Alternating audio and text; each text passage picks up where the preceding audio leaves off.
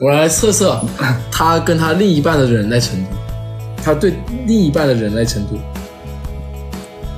来，坐，跟你说啊，假设夜晚你一个人走在路黑行走，我自己读吧。假设夜晚你一个人在黑路行走，突然感觉后面有什么东西跟着，这时你的第一反应会想的是什么 ？A. 色狼或劫财的 B. 暗中护送你的青木男子 C. 阿飘 D. 只是一个同路的陌生人 D. 你对你的另一半的忍耐程度只有10%啊？这就一个题目，就一个题目不是？你这样就没有忍耐度了。这个题目这凭什么可以证明我的忍耐度只有10？别人说准，这个真的一点都不准。这个凭什么就可以判定我的忍耐是？我就这样选了个 D 就是。那选什么才？你口水都笑出来了这。你对你的另外一半忍耐程度只有10%，可是对方认为你过度在乎工作和朋友，注意力不放在他身上，觉得自己被忽略了。你觉得你有？我有吗？我觉得有，真的假的？我感觉我就被忽略了。因为你对我的这个问题真的不可以证明这个东西。还有没有？他们凭什么就这一个问题啊？人家这种题目都是有好几百道问题，至少十几道组合在一块，然后分析出来的。他这一道问题就可以分析出来了。这个差一个，这个不行，很真实。控注欲心理测试很准，他们说很准很真实。我真的只有10%吗？我觉得我很忍耐他呀，我多包容你啊。你真的觉得我忽略你了吗？你想让我多关注你不？想不想？想。乖狗狗，好乖的狗狗。只要你乖，我就会多关注你的哈。很多人只对10%。对，怎么了？10%又怎么了？那你对我的忍耐有多少？你觉得？你刚刚这个问题你会选什么？哎呀，又来了！不要啊，我害怕！你这样我害怕。你看，那你这个刚刚那个问题你会回答几？你会选第几呢？我会选 A。A 是劫财劫色的人。那个是忍耐度是多少呢？80%。你是看了答案之后你才选的选 A 吧？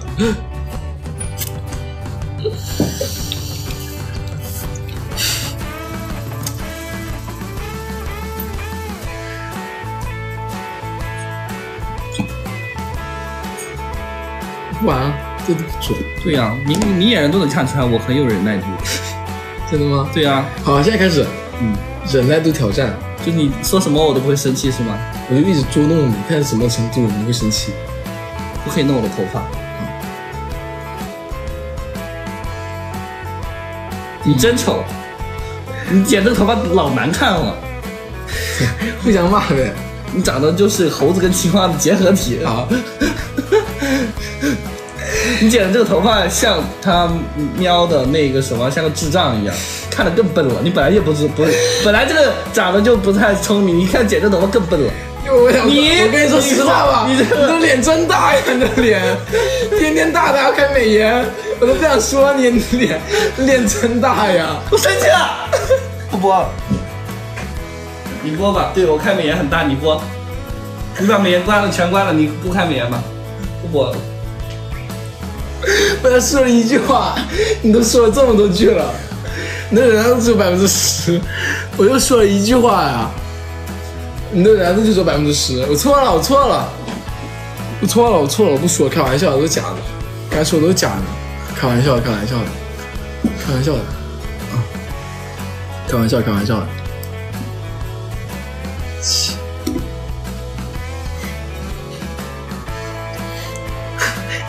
真的觉得10%，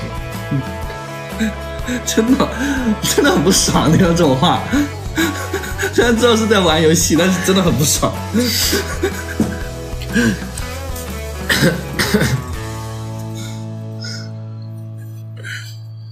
玩这一条都伤感情，其实。我现在就把美颜关掉。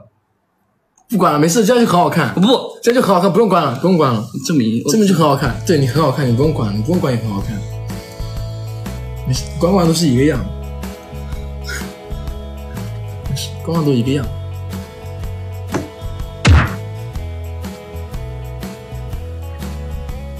这是啥？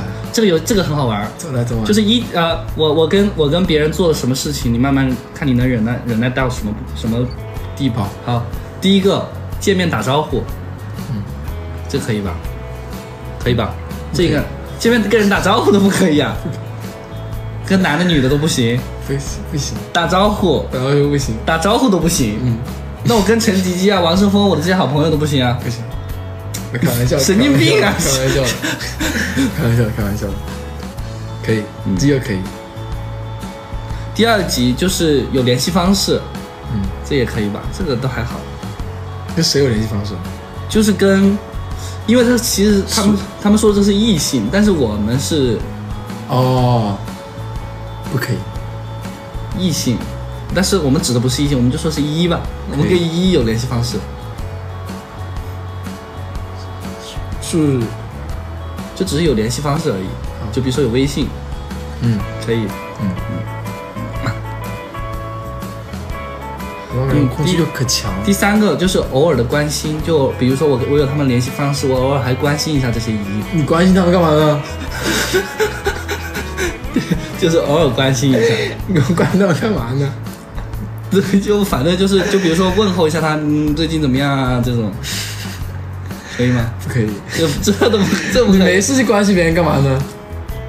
他有事了你去关心他，我觉得还可以。你没事关心他干嘛呢？就有事了，有事的话可以关心。对啊，有事就可以。你没事关心别人干嘛呢？好，那就是可以。不可以，就是有事可以关心，那也叫关心呗。可以。就比如说他生病住院了，这种关心。可以。或者那就莫名其妙的关心了，就比如说我睡觉之前我关心啊，他说睡了没啊，记得睡好啊，这种的。那可不可以啊？应该不可以啊。好离谱啊！就是我会经常约着一些一打游戏。不可以，打游戏都不可以啊。要就是有我就可以。有你就可以，对啊，因为你都不怎么打游戏，你突然打游戏，你都不怎么打游戏了，你突然跟别人打游戏，就反正如果说我要打游戏的话，然后有一的话，得有你在才行。我看我认不认识你，如果认识我就可以跟他打。我跟严新杰老师打王者荣耀，这个可以。他没事，他也不是一，你看不上，他也不是一，看不上他。严新杰很棒的，很优秀，总有人在等着他的。第5集就是过生日互相送礼物，可以，这可以哈，这可以，这没事。他送了我，我送了他，对，这没事。他送给我的吧，也是我们俩一起可以用的东西，对不对？对，你可以用完之后送给他，这个没啥，就生日送礼物。我觉得这个还没有前面那个第6集，经常把他挂在嘴边，动不动就提这个一。这种可以，这可以，就经常把他挂嘴边，动不动就会提他一下，感觉可以不可以了？感觉如果我烦的时候，我就提他就不可以。你烦的时候，平时没事的时候可以，因为我觉得，就比如说我跟你正在聊着天，现在假设是王世峰，王世峰，就这种，你这是发神经，你这是发神经，你们他们这可以吗？真的，我说，李潮，就他们这些人是一，就比如说王胜峰是一，我跟你聊的，不知道王胜峰最近在北京忙什么，钱赚的怎么样，带货带的怎么样？这个可以啊，可以啊，可以。那比如说我们俩睡觉之前呢，哎呀，好想王胜峰，像王胜峰是一啊，我也想王胜峰了，以前天天待在一块的，这么久不见了，完全联想不到。你想觉得是王胜峰的话，王胜峰不行。那说个一呢？你说个一。成都也没认识。你会说谁？你说一个一，你随便说一个。我成都没有认识的一，你随便说一个，没事。一，随便说一个一。谁是一啊？我真的没有认识的一。你看，我自从有了你这个一之后，没有再有任何的一了。真的。哎呀，你好厉害！我想不起来了。我刚刚还想说你说一个，我立马查那个微信聊天记录。真想不起来。就是想你一个一。可以刘聪这一，那随便，那个可以提吧，这没什么呀。我觉得我不比别人差，咱不比别人差。好，你很有自信，挺有自信的在这方面。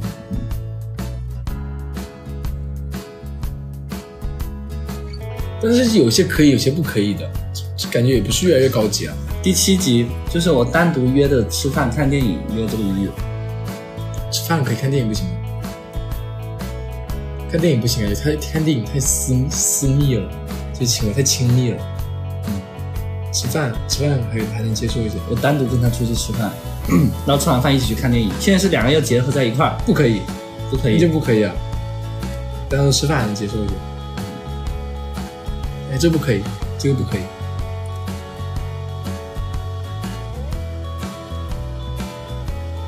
第8集，我们打一个电，就是这个打一个电话，我立马就会出去，立马会去赴约。只要他叫我，就随叫随到。不可以，不可以。这是上辈子救过你命是吗？没有，就是你欠的太多了。我现在假设，我现在假如你带入进去干嘛？那假如是不可以的，不带入进去怎么玩这游戏呢？哦，好，对，就是他一叫我，我就会出去，不可以，一定不可以吗？不可以，他是我很好的朋友1。不可以，现在我一叫你都不出来。我们俩天天待在一块，你怎么叫我？不可以。